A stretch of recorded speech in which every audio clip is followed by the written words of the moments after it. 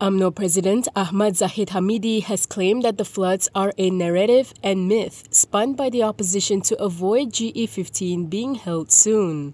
Zahid said this is because Pakatan Harapan knows that the coalition has lost Malay support.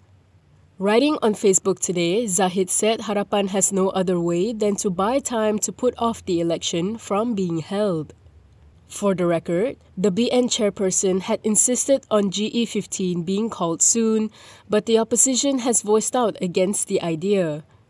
Meanwhile, Zahid claimed that the opposition had conducted a survey and found that the voters will not choose them if the election is held soon. He claimed that the survey found that Harapan will not garner even 15% of Malay votes if the polls are called soon. According to Zahid, this is because the Malays will vote for a revitalized UMNO.